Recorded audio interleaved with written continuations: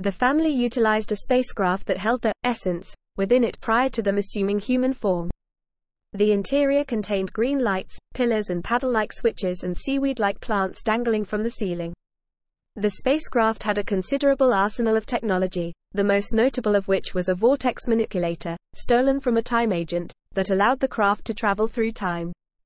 It could also project force fields, render itself invisible and had bomb-shooting cannons. On hand, the family of Blood used energy guns that fired green energy that disintegrated humanoid tissue. The weapons apparently consisted of a living creature within a shell that shot the beam when pierced by the trigger.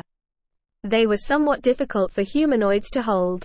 The family also had scarecrow-like soldiers, created by Son of Mine, that were placed in various fields.